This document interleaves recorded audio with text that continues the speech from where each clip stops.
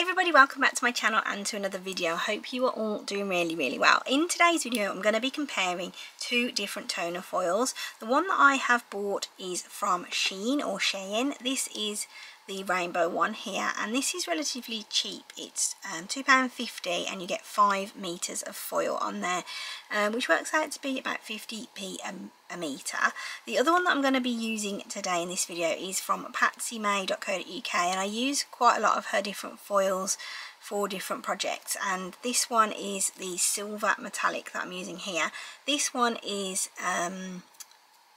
£10 for 15 metres, so 60p a metre, so a little bit more money for this one. This one is the mink one. I won't be sharing this one with you today because this is the one that is designed to be used with the machine, because this is their own brand. Now I am blurring out the result of this because I don't want you to see it just yet.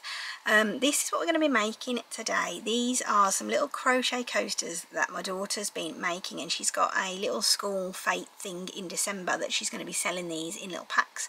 So I said, well, I'll make you some little tags to go on them, and this is what I decided to do. So that is the subject of the video.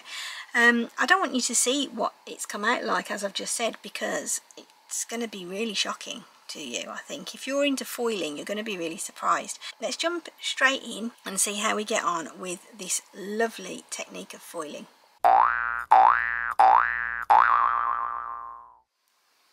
So Shelby's been making these coasters for sale in the shop, and these ones actually turn into little flowers and can be attached to the front of greetings cards and stuff. But what she's been doing is making some of these to sell in like packs of 4, so she needs some packaging to go along with it. So she's put some little bits of ribbon around it and made them look pretty, but I think she still needs something to go along with it. So I'm just going to move my foils out of the way.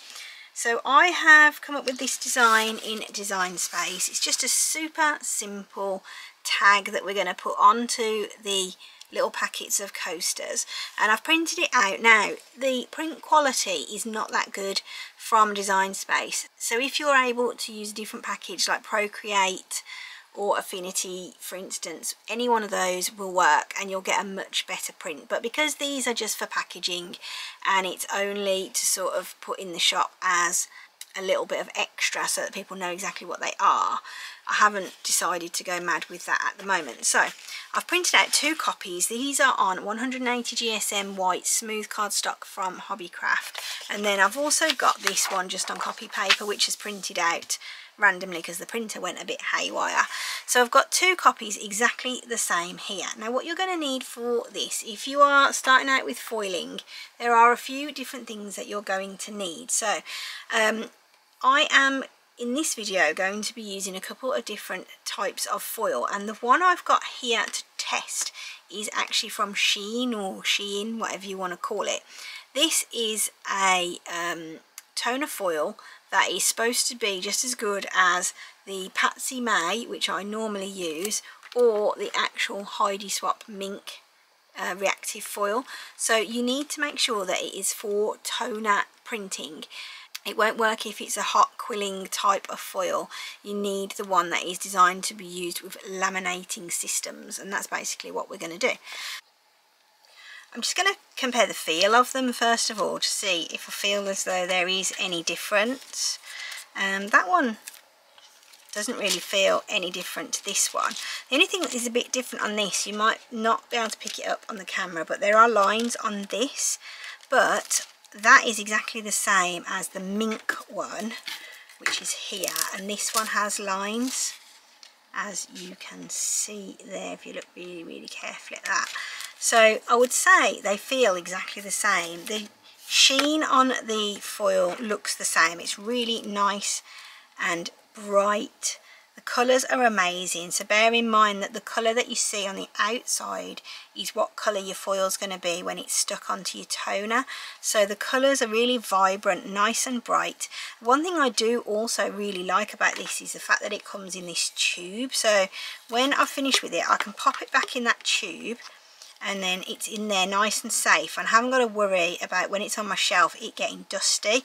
Obviously the Mink one comes in the acetate packaging, but the Patsy May one doesn't. It just comes like this, and I do find sometimes if my little sticker isn't on it properly, when it's on the shelf I stand them up like this and they come open sometimes and the bottom corner does get damaged.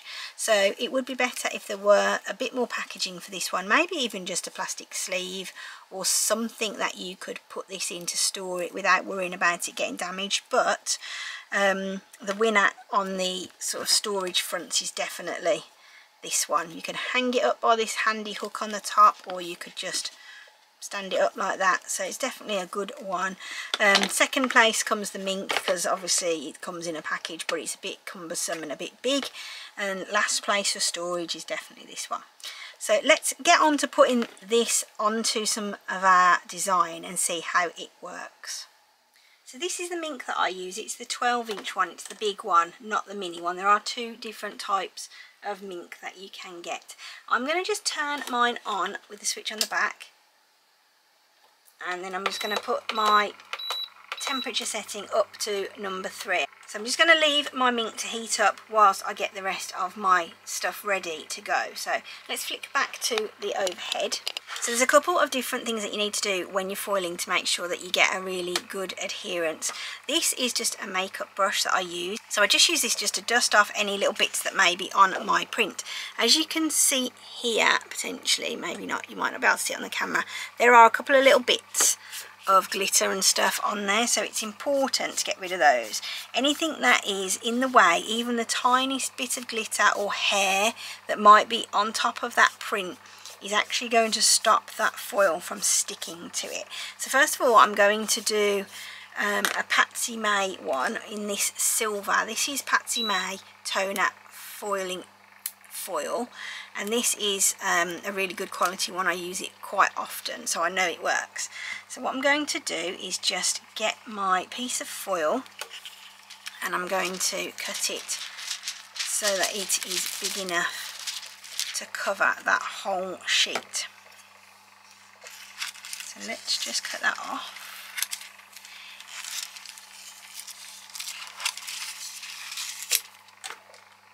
Alright, there we go. Let's just put that on there.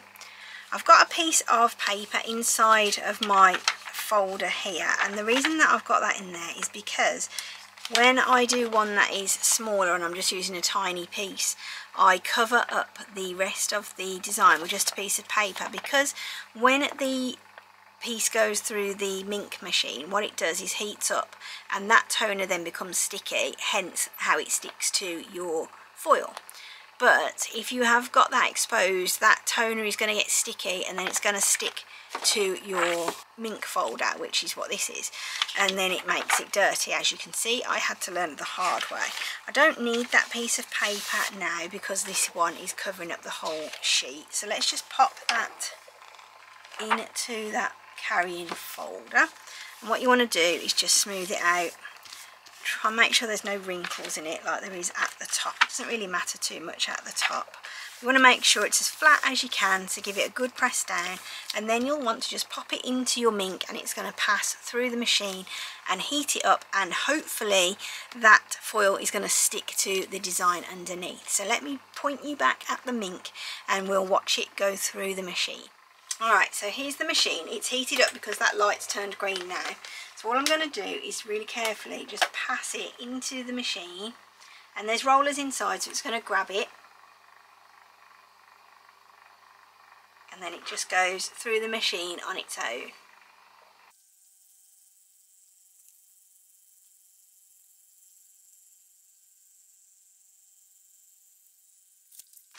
Alright, so it's come out the other side. As you can see, it has stuck to that by the looks of things. You can see the indentations of the design. I'm just going to lift it up and take out the whole thing.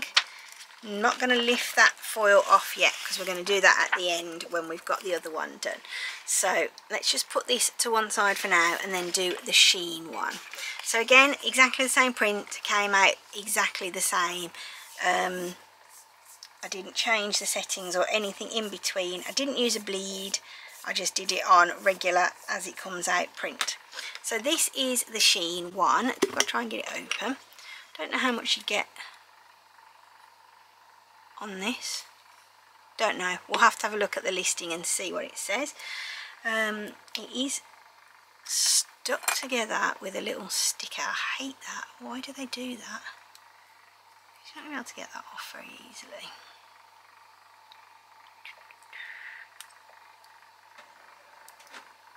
Okay. Right, there we go. Got that off. Now this looks exactly the same. Just put it down. It's not as wide as the Patsy May one. It's nice colours though.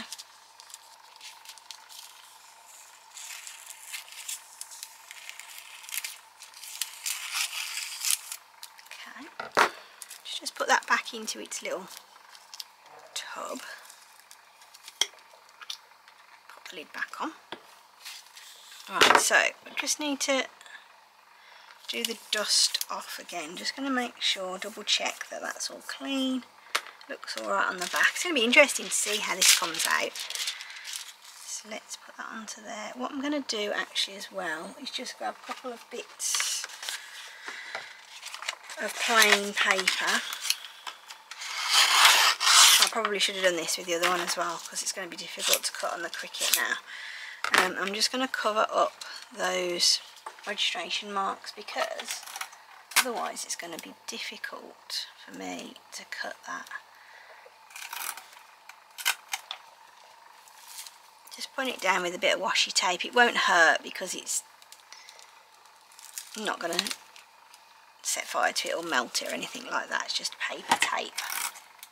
If you're doing this before, I'd probably recommend that you cut your project before you foil it, and I do usually do that, but just because of using it for a video I thought I would just leave it all together and do it at the end on my own because you don't need to see that part in. Right, so that is done. Let's pop that into the carrier. If you haven't got a carrier, you can use 2 pieces of relatively decent quality cardstock if you wanted to.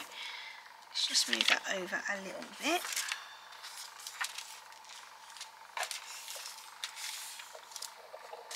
Just want to make sure it's nice and flat again.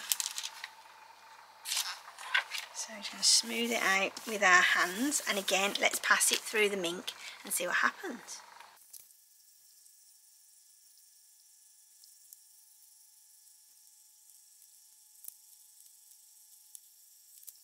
Now that that's out of there, I'm just going to turn that mink off at the switch, and then I'm also going to unplug it from the wall because it is a laminator, so it does get hot, so just for safety reasons.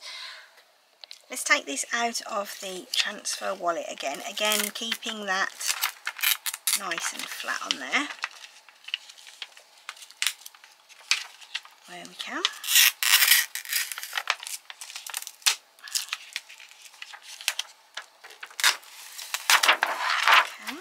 We want to just get that out of there. There we go, pop that to one side. Now again I can see where it's stuck to that design on there, and it looks very similar to how this one is stuck. So let's just do this one first and zoom in because I'm quite interested to see how this has come up. It's really important that you let it cool so it feels cool to the touch. Now let's pick that up.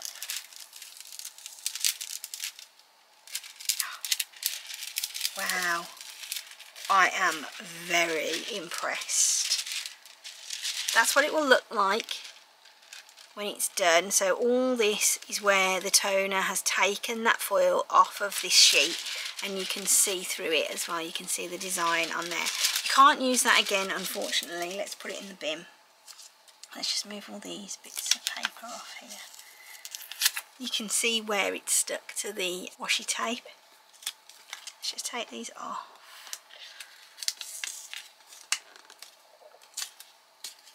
Okay, that is absolutely perfect.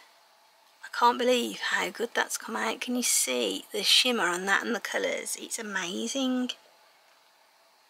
Even with the Patsy May stuff, I wasn't expecting that, because I've had problems with the Patsy May and the mink coming out spotty, even when I've dusted it. But that is absolutely unbelievable. For the price of it, amazing. Right, here's the silver Patsy May. Let's peel it back. Again, absolutely flawless. Same again, it's stuck to that.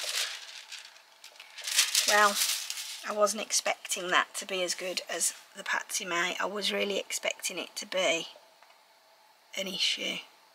But it's unbelievable. I'm absolutely thrilled by it. Crazy. I'm actually speechless, lost words. So yeah, this stuff from SHEIN, 100% recommend. Really, really brilliant piece of foil. If you're using it for toner foiling, knock yourself out. I'm going to go and buy some more later. Hopefully they've still got it. I will put the links down below for you so you can see how much it is and all that sort of thing compared to the Patsy May. I'll put the Patsy May link down there for you as well. And this one is the mink only. This is from Hobbycraft. It's £11 and you don't get very much. You get 3 meters for £11, so it's quite a lot of money for not a lot. So if you enjoyed this video, don't forget to subscribe, drop me any questions or comments that you've got down below, and I'm going to go and cut these out now, and I'll see you again for another video. Take care, bye.